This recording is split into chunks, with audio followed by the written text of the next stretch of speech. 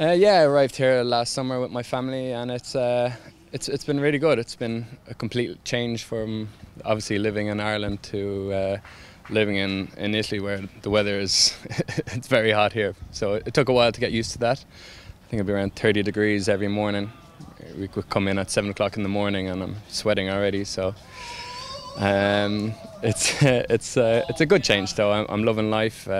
We've adapted well, and it's made easier by my teammates and friends who are here now. Yeah, obviously the team goals.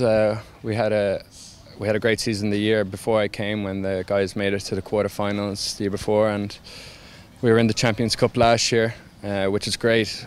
I think we were in a group against three of the top teams in the other competition: Leinster, Northampton and Lyon. So it was quite a difficult group, but I think the goal is again to try and qualify for the quarterfinals, and then we'll take it from there.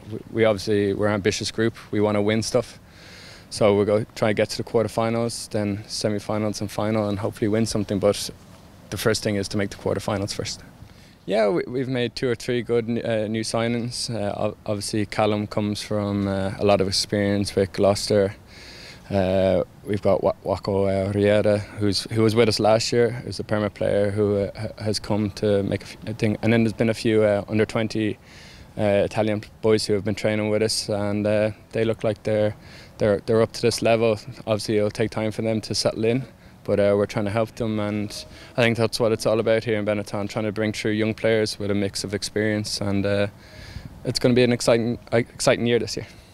So these 2 next matches against Zebra, they're very important. I know they mightn't, the season is over, but just even to get 2 games underneath our belt going forward to next season. But also for the Italian guys, it's a derby match. We know how important it is for the Benetton players, as it is for the Zebra players. But there's a few international games coming up, and I'm sure the Italian boys want to put their best foot forward to go on and try and represent Italy during the autumn series, which is coming up. So these 2 games, although they're they don't mean much, they're very important for the guys here, and they're going to be building blocks for us going forward.